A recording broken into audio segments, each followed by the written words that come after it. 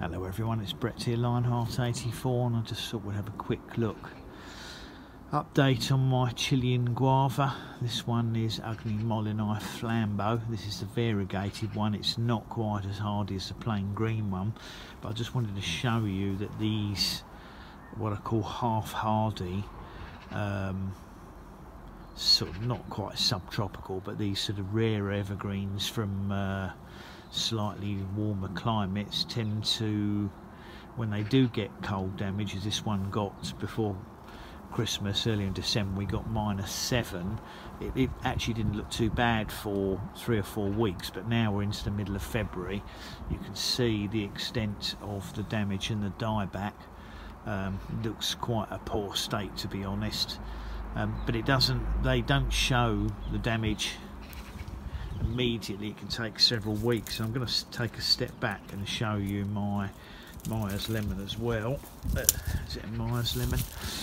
My Myers lemon, I think you can see now just how bad this is. Now it does look to me as if the very low down stems probably have some signs of life with them, so there is a possibility of regeneration from lower down on the plant. But the main part of the lemon is absolutely totally dead, and this was put down in 2018. It's taken 4 years to grow to this size from a smaller plant, so it's a bit unfortunate that it hasn't proved as cold resistant as I was hoping it was going to be, but then I wasn't expecting to get the freak cold winter that we had this year. So that's my Myers lemon. Just to follow up a little bit, this is the final cold damage. You can now see on my bottle brush the level of damage this has now taken. This is very, very dead looking. There is a likelihood that these stems at the top are absolutely totally dead, but I'm thinking that the main stems right down at the base probably will be okay, but all of these stems here are completely and utterly dead. There's not a hint of green anywhere on them. Totally dead. And these are quite a reasonably hardy little plant bottle brush in normal winters, but not this year. And carrying on the theme, this is another Ugly Molini. This is Kapow. All of this top growth is dead here. The one next to it, which is a regular Chilean guava Ugly Molini, top growth is all dead on it.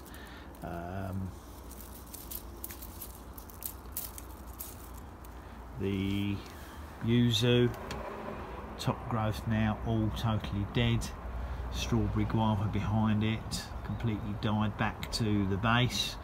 It's been a harsh exposure this year, unfortunately, for a lot of these what I consider to be semi-hardy plants. But the Chilean guavas, I would imagine, will come back from lower down. But if you snap these top stems, there's no green in them whatsoever.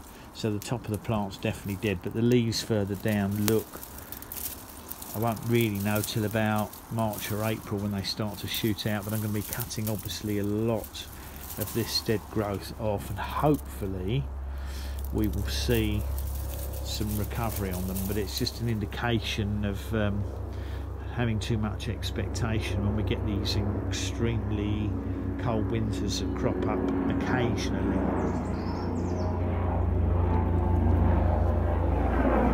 No problem with the pineapple guavas. They've been absolutely fine. No signs at all.